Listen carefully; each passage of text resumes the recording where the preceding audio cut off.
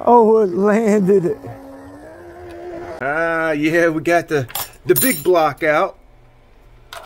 And we're gonna throw the small block in. I've ran into a couple problems. I promised you guys we was gonna put the small block in. So that's what I'm doing. I want to see if we can beat 43 with the small block. The mounting hole is different size for this 2868 4000 kV motor. It's smaller than the 3650 2000 kV motor. So I just drilled it out. I used a feeler gauge, antique feeler gauge, and just kind of got my holes, and then I drilled the holes in the mount. You got to be super careful, not a lot of material there, so you got to be really careful. I drilled the hole small and just kind of filed it out with a flat file. So I ran into another problem. This one has a 5mm shaft, which I knew I'd run into this problem. This one has a 4mm shaft. My 4mm collet won't work. It's too long. It's too long for the boat. You guys see how much longer it is?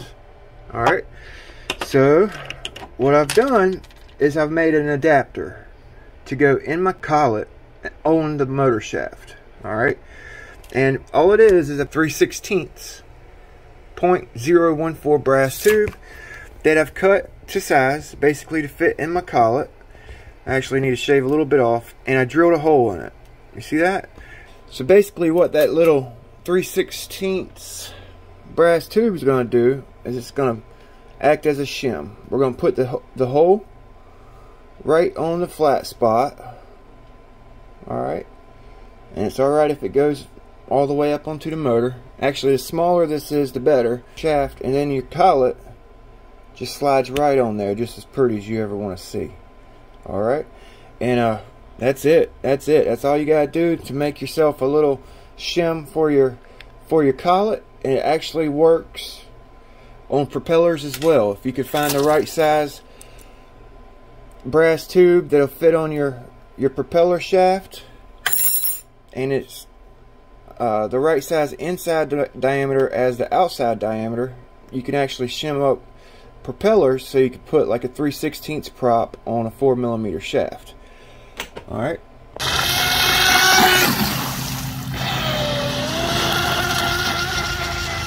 Put a little bit of Loctite on my shaft. A really short collet, and that shim will actually take up valuable space for our flex cable to sit in, so I'm going to take a little bit off the end of it. I got mine where she fits snug. And you just want to make sure that set screw is going to go where that hole is. You want to make sure the set screw goes in that hole area. Okay. Alright. You see that? About right there. 5mm collet on a 4mm shaft. Alright. Put her in the boat. If you can't find the right brass tube, I wouldn't do it. You know, you can't really shim these things up or nothing. So you've got to get the right size, right thickness, so that it's not like out of whack, basically. Out of balance. So I don't know if this motor is going to do any good or not. I don't know. We're testing it out. I want to see if we can do any better than 43 with a small block. And then I'm probably going to have to make that mount because I can't find any in stock. Then I'll throw this big boy in. Stock motor is 6.8 ounces. The TP is 12.8, so it's basically double the weight. So we're gonna have to make up for the weight in the back of the boat with battery. So this is a 3650 TP power motor, and this is a 3650 dynamite motor. This one is actually 73 millimeters long. And this is a true 3650. But this is actually deemed a TP Power 3650. But it's not 50 inches long.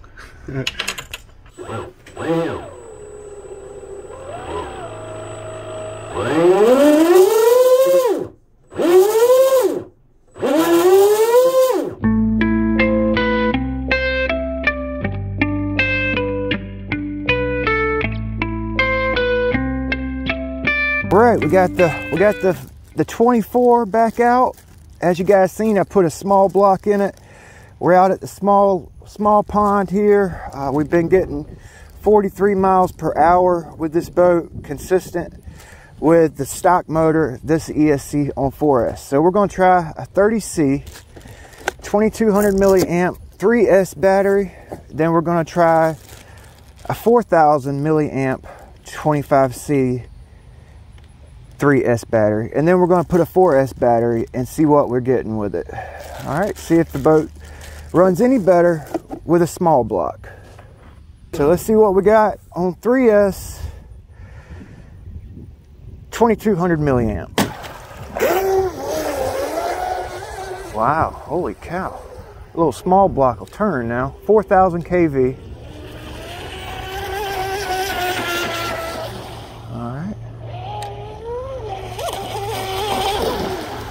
She's got some torque with that little prop.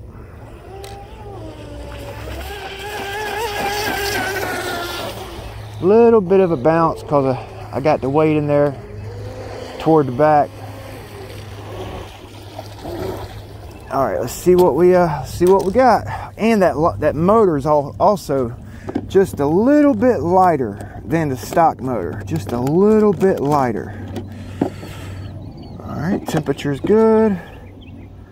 Temperature's good. 41 with a 2200 milliamp 30C battery. All right, so let's put 41. So let's put 4000 mAh battery on the, oh no, did I leave the, oh, I left my adapter at home, you guys. Oh man. So we got 41 with a 30C 2200 milliamp battery. Now let's put this 100C 5000 milliamp battery in here. All right, let's see if this does any better than 41. I think with that 4S battery, I think we'll get in the low 50s. Maybe even upper 40s, maybe low 50s. Ooh, that battery's got some power, son. All right, let's get us a run in 5000 3S 100C. Heavier battery. Wow. All right, one more time, into the wind. Into the wind, it's blowing. You could probably hear it on the microphone. All right, one more pass with the wind. Full trigger. Oh, it landed it. Oh, that's gotta be the 50s. That's gotta be in the 50s, y'all. All right, here, one more time. I pulled the trigger too hard. Pulled the trigger too hard. Let's let it cool down a little bit. You do a couple high-speed passes, always do like a cool down run. Make sure you got water coming out, you're cooling.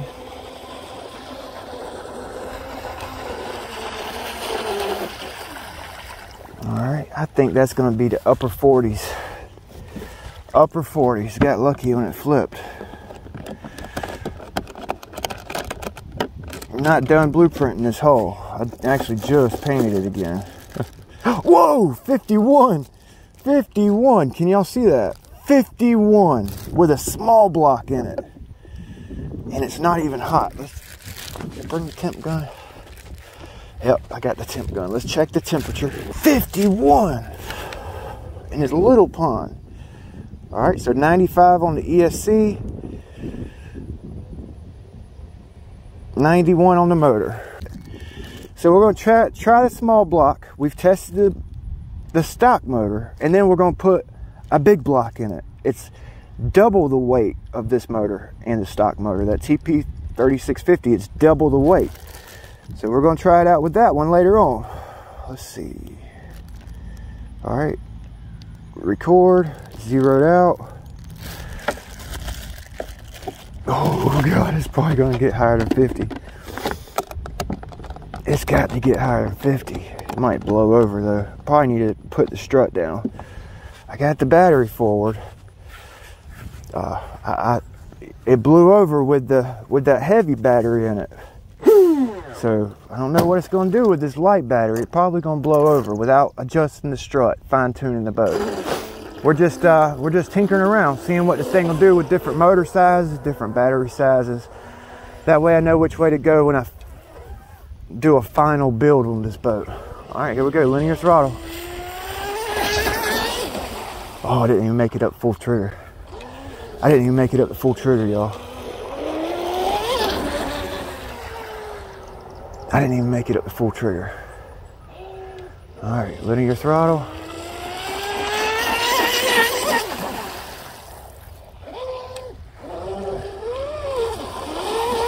Got some weeds in the prop.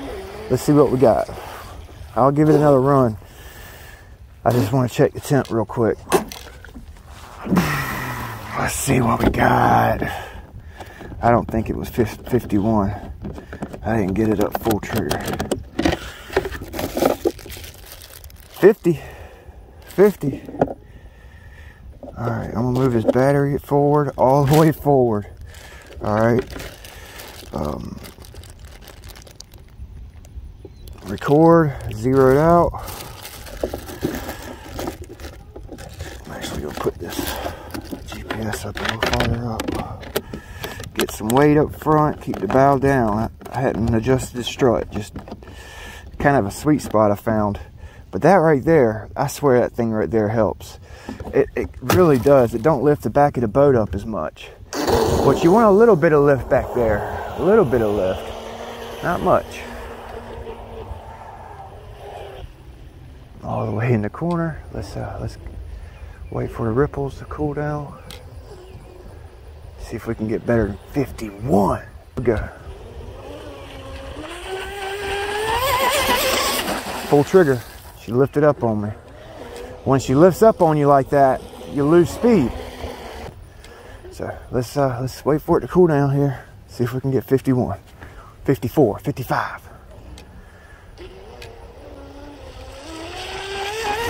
Full trigger.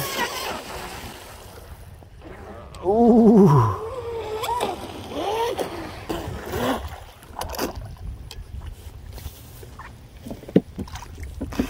I need to start taping this thing up. It's getting up over 50 miles an hour. I need to start taping the lid on it. What? 55. Oh my God. Look at that boat.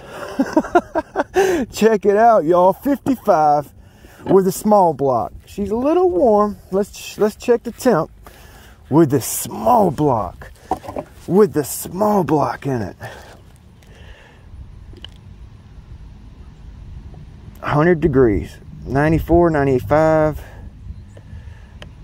100 on the end bell. 103 on the front back end bell. 127, 117 on the ESC.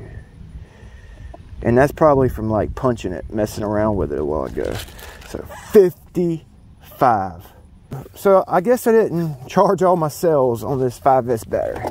I must have missed one because I only like punched it a couple times and then it died out.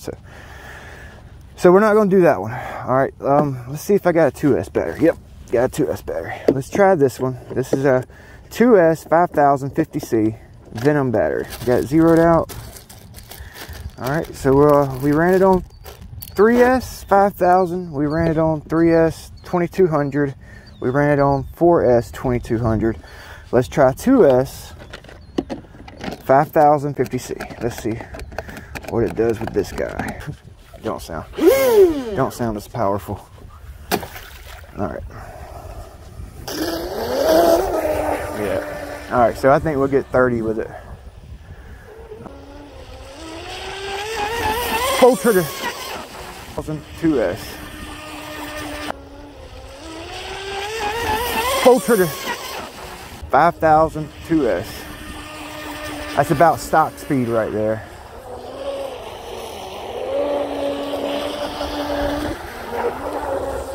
It's about stock speed.